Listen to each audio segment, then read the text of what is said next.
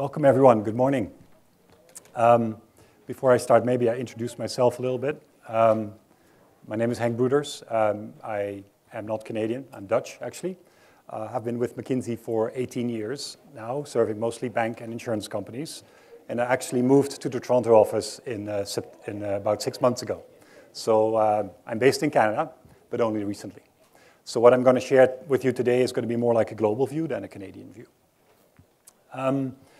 In my role serving banks and insurance companies, the last couple of years have been mostly about digital and agile software development. We feel is a very important building block of that, which is why I'm standing here, I guess, in front of you talking about agile. And I'm looking forward to sharing my ideas for the next 45 minutes or so. So change is coming faster to us ever today in an increasingly digital world, right?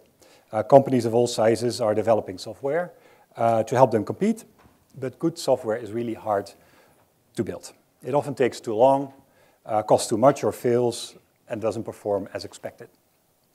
And that's where Agile comes in. Agile software development emphasizes tight collaboration between developers and customers, rapid prototyping, and continuous testing and review. Done well, it really boosts software quality, developer productivity, and team morale, and it reduces risk. Done poorly, it can actually destroy value. Agile development at scale is especially hard because it requires new processes, new governance models, capabilities, and mindsets. And all of these are very difficult for most big organizations. So with that introduction, let's see who we have in the room today, okay? Now, I didn't opt in to do this electronic polling because I'd like to see people when they vote. So everyone who has heard of Agile, please stand up. That's great. That's great.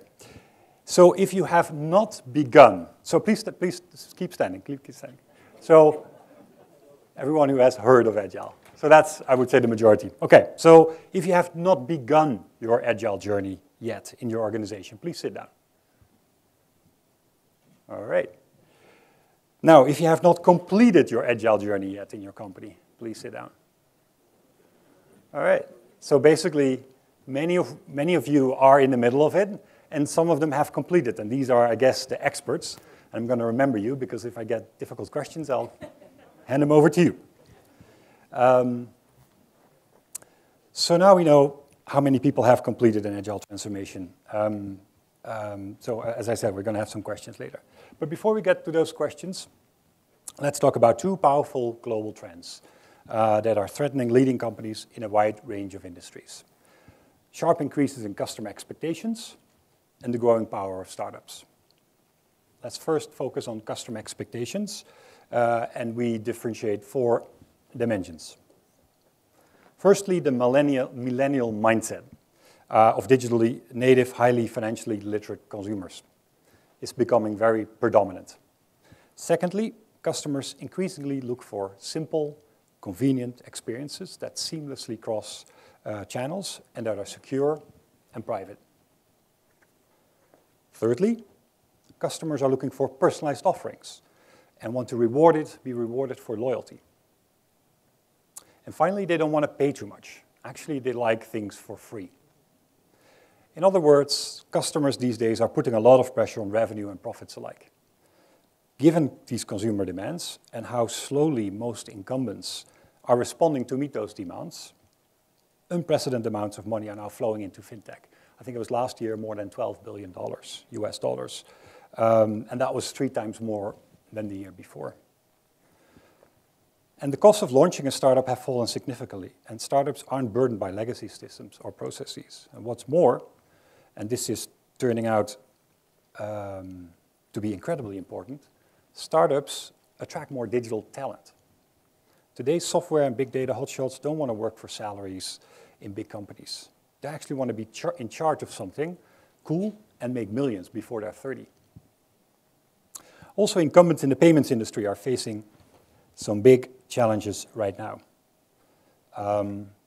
We studied actually about 1,000 startups, fintechs actually, so financial institution startups.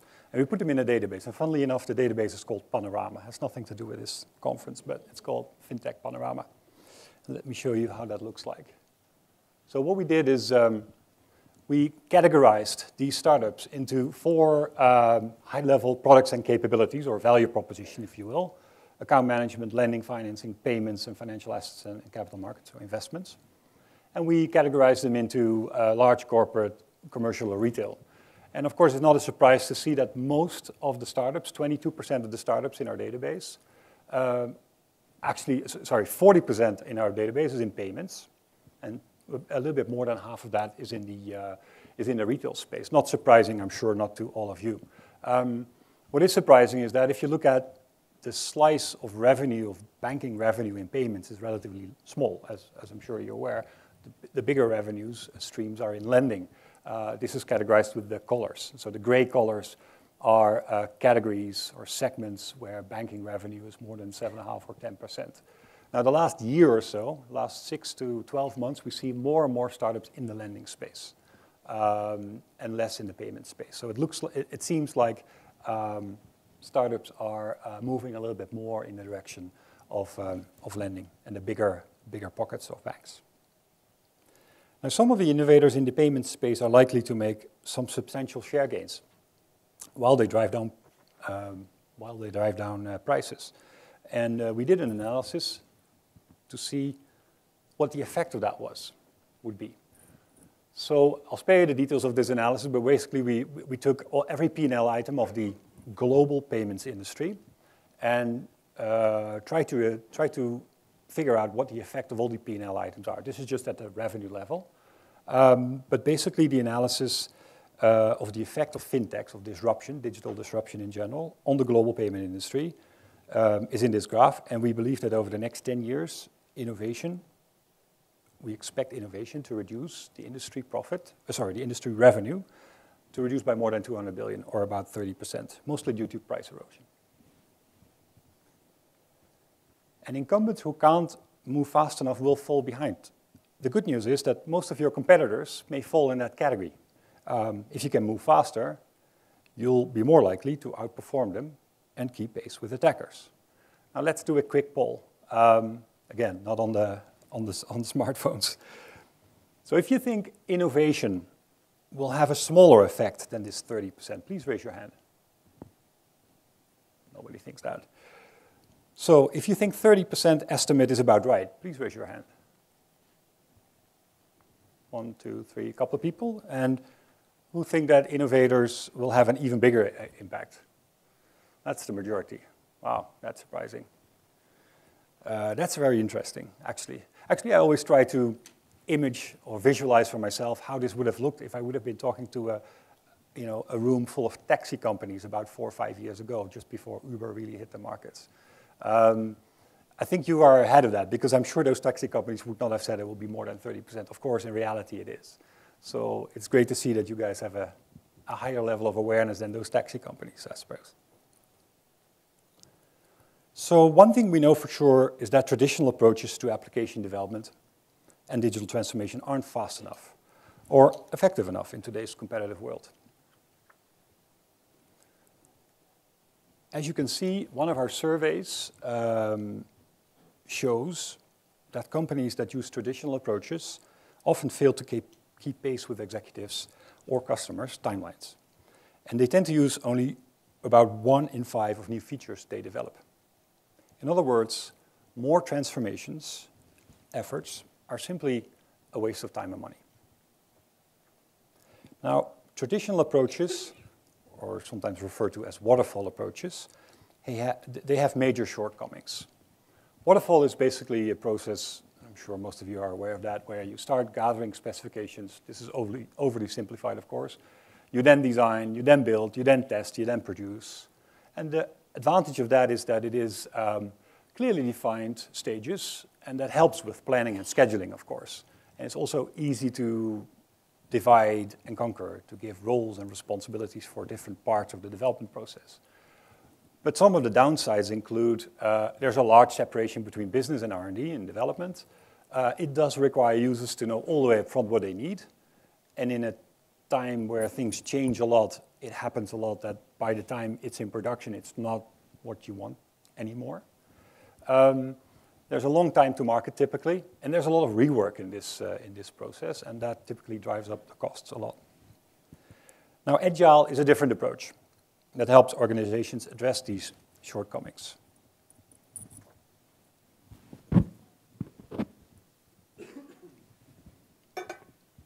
In Agile, cross-functional teams work in short sprints.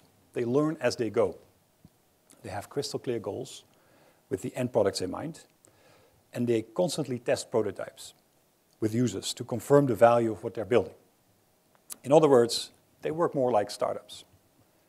That's how they make advances in multiple areas simultaneously. Some of the advantages include it's more flexible, adaptable, it's typically cheaper, it's dramatically faster, it's aligned with the business, less risk, improved accountability. A downside is it can be more complex to manage, of course. Agile works in all kinds of industries. Numetrics, which is a software project productivity benchmark company that McKinsey owns, analyzed more than 1,300 software projects, agile and non-agile projects of different sizes, different industries, using different programming languages. What we found was impressive.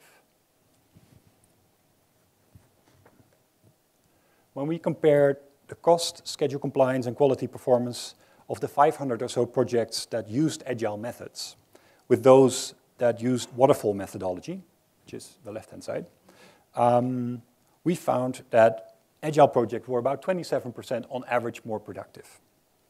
We also found that they had about 30% less schedule slip and less than a third of the residual defects at launch. And in defiance of the adage that you can't have it better, faster, and cheaper, actually we found that the development costs were about 40% lower. So Agile can be great.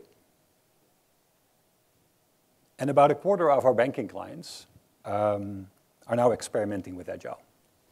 They're seeing limited impact so far, but they're learning. More than half of them are making some progress. I think that kind of resonates with our little poll in the beginning. Using Agile in 10 to 30% of their projects. They're seeing some incremental impact, but also some substantial friction with enterprise processes like sourcing, budgeting, staffing, etc.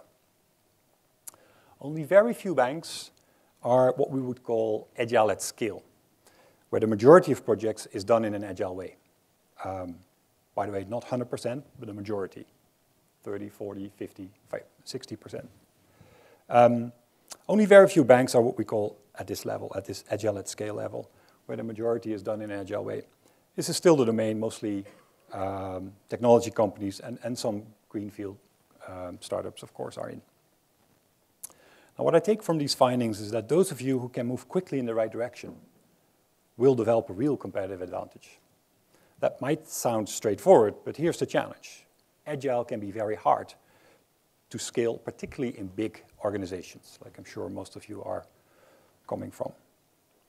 There are many reasons traditional companies have trouble scaling up their Agile programs, but a chief impediment is or actually are their operating models and organizational structures. In most of these large companies, software and product development are fragmented and complex. For example, building a new website feature can kickstart a development process involving multiple teams, each tackling a series of tasks that feed into the original request. One team, for example, might work on front-end applications, another on associated servers and databases, another reconciling the front-end application with legacy back-end systems, etc. What's more, the supporting processes like budgeting, planning, outsourcing, and existing roles and responsibilities in the IT organization and business units typically continue to stick with legacy waterfall approach. So for most companies, it's difficult to incorporate Agile practices from small-scale pilots into business units, into all business units and functions, regardless of the success of those pilots. Those pilots without making some real structural changes. The challenges may be many. Let's talk about some of the biggest ones. First, there's a certain art to Agile. It needs to meet each company's specific needs. Those who try to adopt Agile by the book often fail. Secondly, the momentum has to come from the top. We sometimes see top management and the businesses lose interest after the initial excitement about Agile, often because they don't understand the plans or progress reports. But Agile isn't the flavor of the month. It has to become part of the organizational DNA. Thirdly, the support from senior leaders has to include consistent change management, governance and metrics. Probably some of our experienced colleagues here in the room can testify this. Many companies that rely on grassroots efforts alone find Agile never reaches critical mass. Fourthly, Agile also requires technical skills, of course, like robust engineering practices, testing and automation, build and deploy processes, environment management, etc. Fifthly, success also requires the right infrastructure. Continuous integration and effective testing allow teams to make short iterations and deliver working code at the end of each iteration. And the sixth major requirement is making Agile and non-Agile systems interact. If non-Agile systems and processes get in the way, they can cause significant delays. So that's a lot to think about. The move to Agile is complicated and usually produces some failures. We did a poll of some of, I think about 25 companies that had implemented Agile and asked them how perfect it was. And in about 85% of the respondents, they said it wasn't perfect. There were some failures. Doesn't mean that these projects were a big disaster or there were no improvements achieved, but there were issues with it. And it's, of course, interesting to see what those issues are or were. This is what they said. So lack of experience with Agile was the first thing they mentioned. Secondly, the company philosophy at odds with core Agile values, lack of management support, typically senior management support, pressure to follow waterfall methodology, lack of cultural transition, broader organizational issues, and unwillingness to follow Agile methodology. And as you can see, our research shows that 4 out of the top 6 of these challenges are basically rooted in the operating model. So while there are big rewards for companies that can harness Agile development, there are big challenges in getting there, especially on adapting the operating model and especially for large companies. And we are helping big companies use Agile in nearly every industry. The changes they make to their operating models, and we help them with that, basically falls in 4 basic categories. The first one is organizational structure. So traditional companies tend to organize IT resources according to applications and projects, creating fragmented development experiences we've been talking about. Instead, they need to organize IT resources around products. That means gathering business unit leaders, developers, and other members of the organization in stable teams who focus on delivering clear business outcomes from beginning to end. This means the end of projects as they are traditionally defined and of coordinating bodies such as project offices. In an Agile at scale environment, products may actually be combinations of offerings, such as a payroll service, for example, or the customer experience, such as all the features and tasks that make up a customer onboarding journey. So it's important for business and IT leaders to redefine the units of delivery. And once products have been recategorized, the company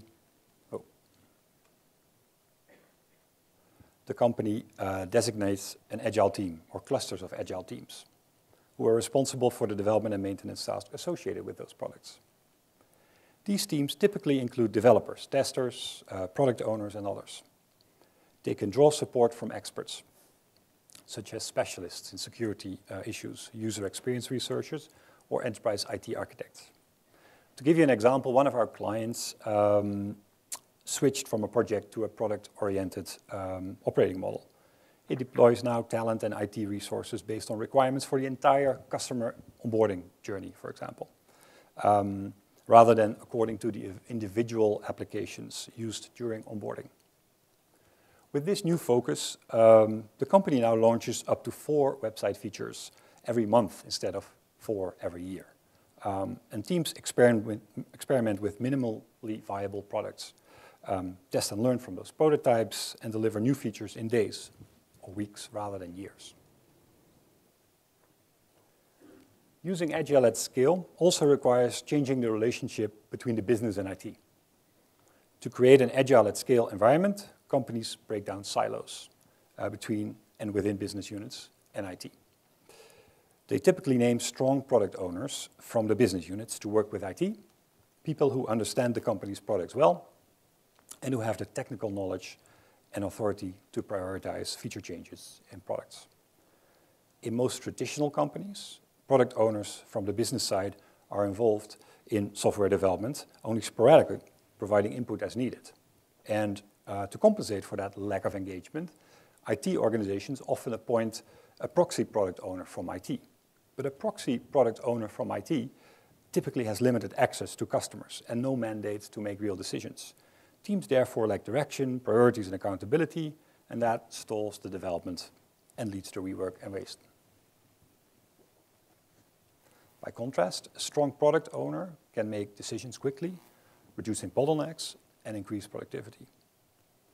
Projects are managed by the business with navigational help from IT at every stage. In other words, the projects aim to deliver innovation that actually works in the marketplace, advances that meet customers' most urgent needs, for example, rather than something simply meeting technical needs. Third, teams will look more like startups. About half the companies we studied have redefined managers' roles and responsibilities to account for the distinct capabilities associated with Agile versus waterfall development. Consider the differences. The project manager using a waterfall approach typically coordinates a range of tasks across application development teams, database teams, and so on.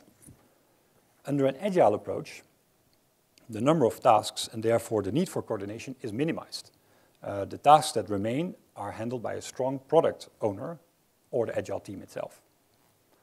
Our clients who are succeeding with Agile at scale are committed to transparency. They provide clear guidelines about which decisions should be made within the team and which require external input.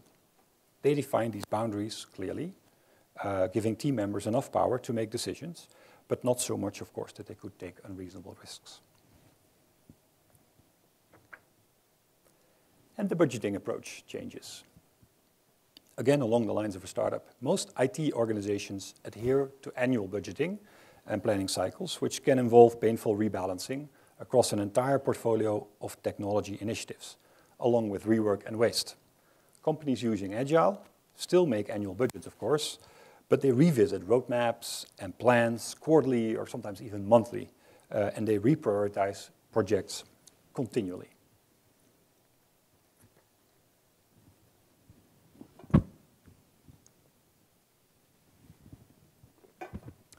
So that's an overview of what's required. Let's talk a little bit more about the upside and the risks. As I've shown earlier, the research shows that an average Agile program is more than 25%, 27% more productive than waterfall. That's a big deal, but who wants to be average? So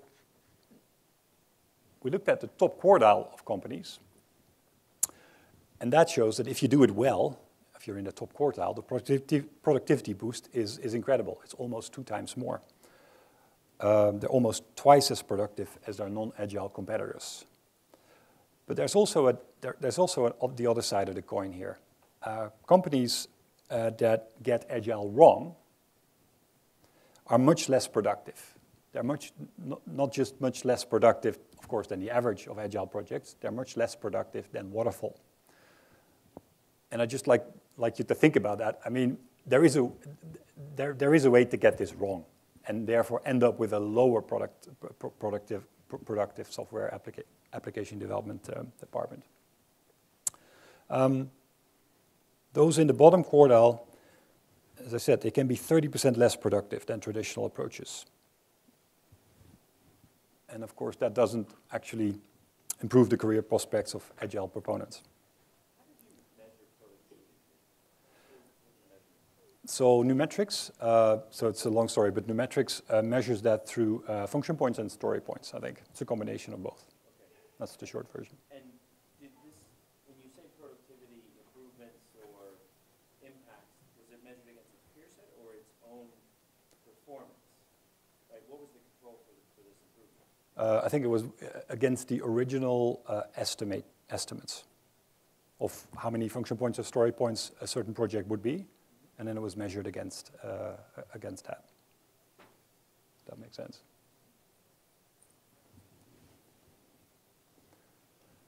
So let me end with a couple of words about what success looks like. A couple of banks are making great advances with Agile. For example, in Argentina, BBVA worked hard to give all of its business leaders a strong knowledge of digital, since they're now on the same page. They work better across functions and units. The bank now gets products to market in weeks instead of months. Commonwealth Bank of Australia created organizational infrastructure that's so clear and consistent that about 50 Agile teams, 50, can work in parallel. They devoted about a fifth of their developers to improving customer service, all moved from number 4 to number 1 in their ranking. More recently, Commonwealth was also ranked number 2 on the list of Australia's most innovative companies.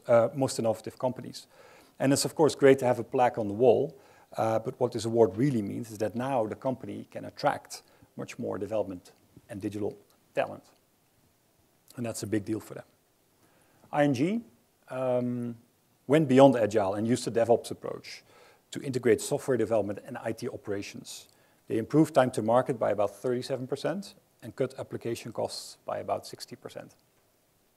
And Itaú, as a Brazilian bank, developed a clear digital roadmap and created a 2-speed IT architecture to increase mobile and internet channel transactions by about 34% and remote transactions by about 40%.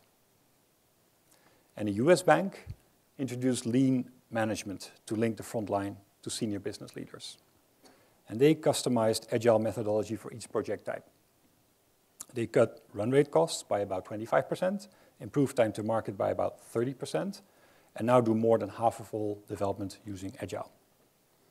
And these are just a couple of examples, of course, but Agile is an incredibly valuable approach that is delivering benefits around the world for banks and their customers and their shareholders. And the banks, or the companies we've studied, actually use 3 basic approaches to changing their operating models around Agile. So the one extreme is what we call the lab approach.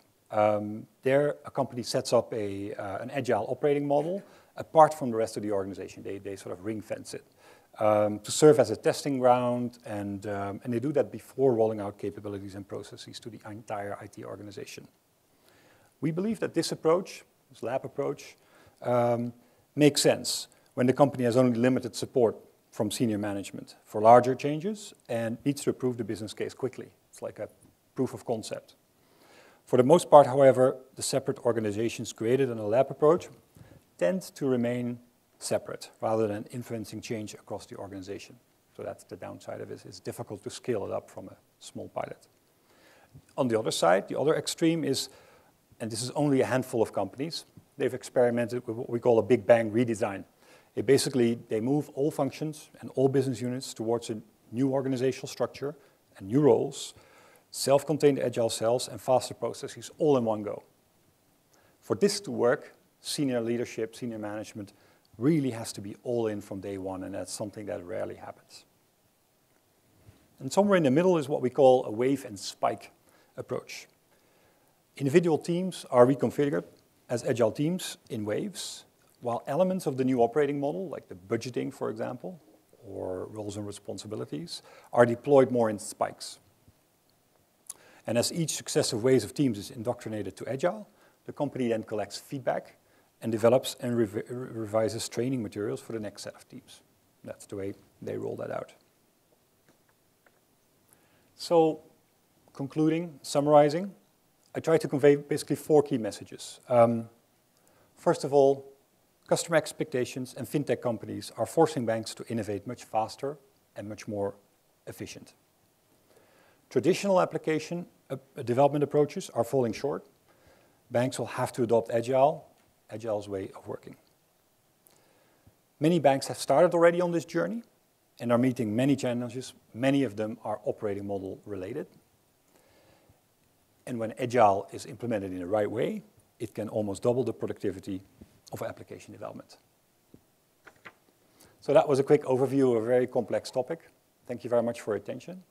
I think we have some time for questions left. So maybe we do that. Thank you. Any questions?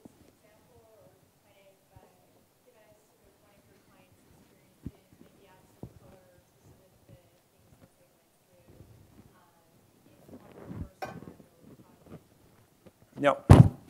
So the question is, give some color to some of our clients who went through this journey, especially in the first couple of.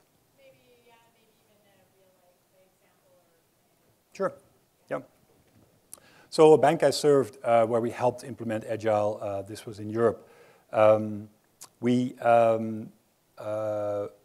It's basically what we helped them with is put together a couple of Agile teams on 2 or 3 journeys, customer journeys, but that was very much ring-fenced, a little bit as I said in this first approach, more a lab scale.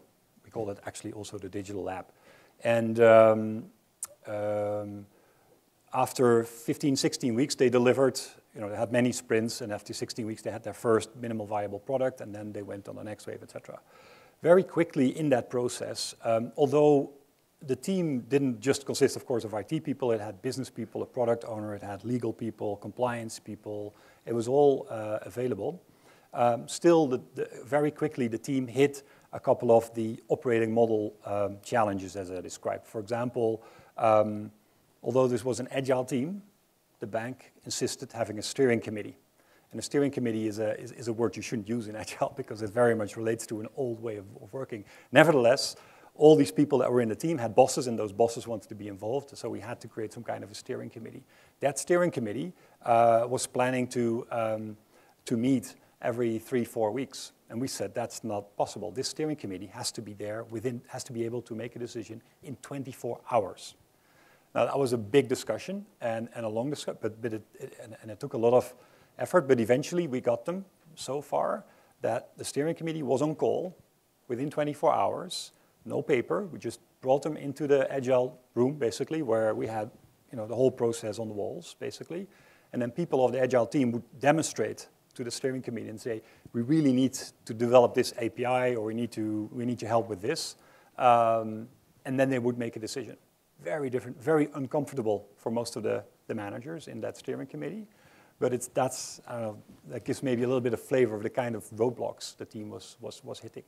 Budgeting was the same thing. There was some money budgeted for this first Agile team, and then they needed more. How do you do that? It was only because there was a couple of senior people, the head of application development and the head of the retail bank in this case, the 2 of them. Actually, the head of the retail bank had been the CIO before, which is very interesting. I don't think there's many banks where a CIO moves from CIO to becoming the head of the retail bank, but in this case it happened.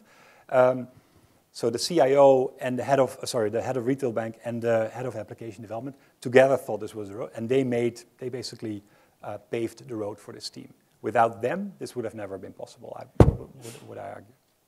Does that answer your question to some extent? Yeah? Right. Any other questions? Yeah, go ahead. Who do you think should take responsibility or ownership for implementing this type of thing? We've tried to do it in my shop, and we've tried to work with my IT, and I'm not sure that's necessarily the right way to do it. Yeah. It sounds like you're saying it should be product managers or product owners. Yeah. Yeah. Well, what I think works best if this is if the Agile team tries to solve a business issue, not an IT issue, but a business issue, and as a result, for example, improving the customer experience of a certain customer journey. That's a business problem. It's not an IT problem. It's a business problem. And the owner of that problem is typically a product owner or a journey owner. So some companies have organized themselves towards journeys, like onboarding, for example, of any product. and then would be that person that would be the leader. Now there's different levels, of course.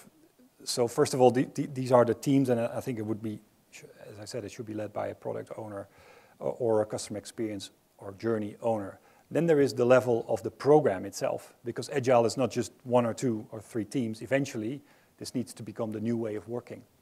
So there needs to be some ownership for the program for Agile, and that typically starts in IT, because that's the first part where this is typically deployed.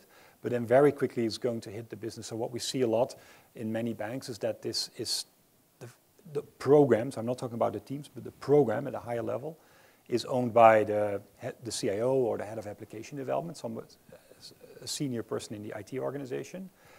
And then there's always this inflection point where you hit all these organizational and operating model roadblocks, and that's typically a point where the ownership of Agile then moves over to the business side. Usually innovation, head of innovation or something like that, but more business than IT. Yeah? Right. Yes. You showed a slide where when Agile projects failed, they had a pretty significant negative effect on productivity. I'm wondering, obviously, one answer would be that the Agile process didn't fit the business strategy, broader business strategy. The company wasn't able to fit that. But aside from that, what did you learn about the weaknesses of the Agile methodology itself? So let me try and answer that question with an example of a client where we were called in. They had implemented Agile, they had Agile teams, but those teams had somehow, the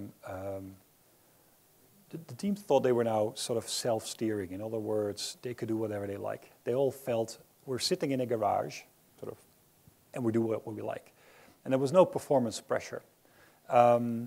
And they read literature, and they saw Spotify implementing tribes and gangs and what have you more, and they tried to copy that without thinking about the implications. And I'm slightly older, so I still know the days where we had self-steering teams in the 90s. Somebody remembers that, and that was the same issue. Self-steering teams don't work if you don't give them targets. And a mandate. On one hand, a mandate, a freedom, but at the same time, a target. You cannot just let them loose in some space and develop whatever you think they like. So that was one lesson. That is a lesson that many of these companies that implement Agile but sort of go on the negative side, is that you really have to think about how to embed this in the organization, because often there's a long period where Agile and the more traditional way of working will be in the same environment. And the environment has been built for the more traditional approach. So being upfront about thinking, how will this team work? What kind of freedom will it have? But also how do we mitigate the risks? And how do we ensure that there's a performance mindset in there? That has been one of the biggest lessons that we've learned so far. Did that answer your question, or? That's still, to me, an example of the corporate structure not fitting Mm-hmm. the Agile methodology. I was really concerned about, is this Agile methodology something that doesn't need any adjustment itself, or have you learned something? The methodology itself. Your own methodology. Oh yeah. I mean, one of the I think I showed six requirements, and the first one was to adapt it to your local situation. Some of the elements of Agile will always be there, but it has to fit into the current organization in the company, but also in the operating model of the bank at that moment in time. So it is important to adapt and tailor the Agile approach to where you are in the journey, to the culture you have, and to what it is that you like to achieve with it as well, to the targets you have. Yeah? Okay. I'm sorry, she was. One of the most impressive Agile developments I've seen has been a group of IT people, but in the room with them, as part of the team, full-time, was a user. Oh, yeah. Not a proxy for a user as a product owner, but Yep. actual users.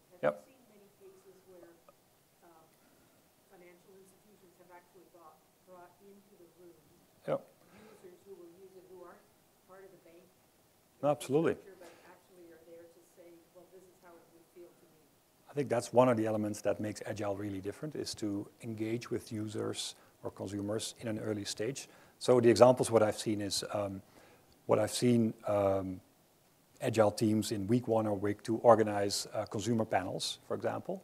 But a very nice example of a bank that redesigned and digitized their mortgage application process is to actually, these Agile teams, they're co-located, right? The IT, the business people, legal, compliance, they're all sit in the same room, basically. They located the room in a branch, on the first floor of the branch. It happened to be available, but they were sitting in the branch, so that every time one of the wireframe people made a new wireframe, sort of a dummy on an iPad or iPhone, they would actually take the stairs down, find the customer, and ask them, what do you think? If you would be able to apply for a mortgage this way, what do you like? And then people would say, yeah, I like it, but this button is in the wrong space, or I wouldn't answer this question at this moment in time because it's too early, right? I'm still trying to find a mortgage. That can be later. They got all sorts of useful feedback, and sometimes also counterintuitive feedback, but sometimes also not consistent feedback. One customer would say this, the next customer would say something else. And then, of course, you have a discussion about what is it that we want to do. So it's extremely important, not just, by the way, in the beginning when you sort of design the new journey, but particularly, every sprint you do, every minimal viable product you produce, you want to show to customers. Extremely important. I'm sorry, you were first. You mentioned there are compliance and legal folks that are in these Agile teams. Yeah. How comfortable were they with these kind of changes? And Yeah. also, where does the enterprise risk management function kind of factor into, allowing these teams to, obviously thrive, but also kind of remain within Yeah. some of the ERM framework, if you will? Yeah. So the biggest issue with that was typically the senior leaders in the risk space, as opposed to the risk people who were in the room. The risk people who were in the room and helping design, they loved it. So far, usually they were being asked an opinion after things were developed. Somebody would put it on their desk, whether it's a legal person or a risk person, and then you were asked, what do you think? Is this possible? And so the only way to answer would be, well, it meets the requirements, or it meets our framework, or it meets the law, or whatever it was, right? Or it doesn't meet the law, and then it would go back. That's waterfall, right? It's a lot of waste of money. These guys were sitting in a room, and the biggest surprise was that these people were actually the most creative, more creative than the IT people and the business people. Because this is the first time somebody was asking them to actually think about what would a customer, these people are customers too, right? So they came with very creative solutions. For example, this was a bank in South Africa where for customer onboarding, they were doing the customer onboarding process. And in South Africa, there's a law that says you have to have a written signature. And then it was actually the legal person, actually the regulatory person who was sitting in the room who said, why don't we challenge that? And the rest of the team was like, what do you mean challenge that? That's the law, right? Yeah, sure, but if we can prove that this is better, their process, the new process they were thinking about was to have people applying for a bank account to make a selfie of themselves, a picture of their photograph in their passport, and then have biometric software, find out whether it's the person, right? As opposed to going to a teller and giving your passport, and then, that teller would have to look at your passport, look at your face, and determine whether it's you, right? So they did that. They went back to the regulator. They said, the country, it's in the interest of the country to sort of embark on this digital evolution. So why don't you help us? Why don't you let us do a test, and we'll set it up together with you. We'll have a test, or this is, I think, 10,000 people will do KYC in the old way, and this is 10,000 people will do in a new way. And then after that, we'll figure out where's more fraud, right? And of course, as everybody would predict it, the biometric software is much better in recognizing whether that picture and that picture is the same person, as opposed to somebody for a teller, because tellers are not trained to look at somebody's passport, somebody's face, and then determine whether that's you. So all to say, so that was the biggest change. These people were very creative. At the same time, the biggest issue was their bosses, because they were still living in the old world. in the old waterfall world where the head of legal was used to get a fully designed product at his or her desk and then say yes or no, as opposed to be part of the journey. So we had to spend a lot of time, and the client had to spend a lot of time talking to them, but eventually, with the right support from senior management, managed to do so. I think we have time for one more question. Yes? So you use the term minimum viable product. Yeah. So agile development combined with lean startup, in our experience, works really well because you not only demo it to the product owner at the end of its iteration, but you also do user focus groups with Yeah. actual user in which you ensure there is market fit. Can you comment about your experience combining agile delivery with lean startup principles in the banking sector, please? With lean, what do you mean with lean startup principles? Minimum viable product is a concept that was introduced by Reese from the lean startup methodology. Yeah. The idea of hypothesize, build, test, validate, Yeah. and basically accelerate the learning process and use that knowledge to drive the functionality for the next iteration. Yeah. Is that a concept that's used in the financial services? Yeah, absolutely, yeah. So I think actually Agile methodology was, of course, created based on many other methodologies, and I think they basically borrowed many aspects from different methodologies, and this is, I think, one of them. Having an early minimum viable product, showing that to customers, and then iterating from that in short sprints comes from that methodology, I think, so yes. Right.